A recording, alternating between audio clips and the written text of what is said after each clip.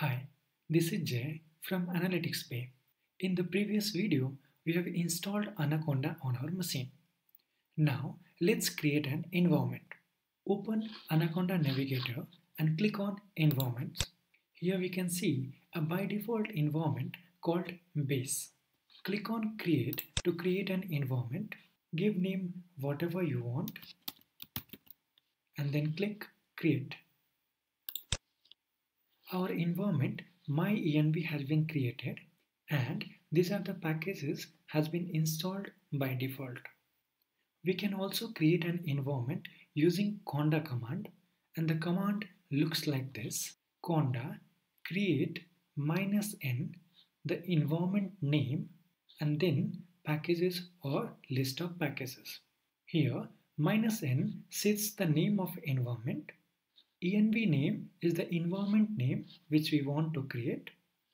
Packages and list of packages is an optional. So the basic command looks like this. Conda create -n tutorial env. Here tutorial env is the environment name which we want to create. We can also specify a Python version which we want to install, something like this. We can add our packages like this and then a very specific package like this. Let's see this in practice. Let's open a terminal and write command conda create -n and tutorial env. Here tutorial env is the name of environment which I want to create. Press enter. Now press Y and here our environment has been created successfully.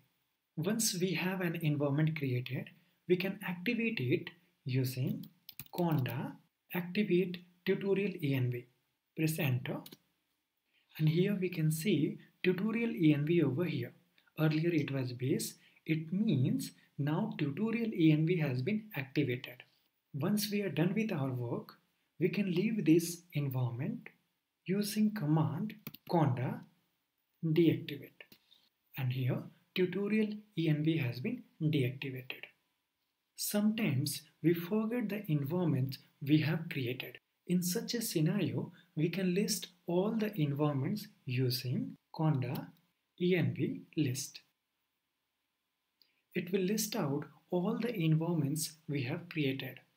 If you remember, MyEnv environment we have created through Anaconda Navigator and we just now created tutorial env through Conda.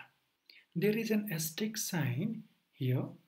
It means we are currently in this environment. Thank you so much for watching this video. Please like, share and comment. Also, do not forget to subscribe.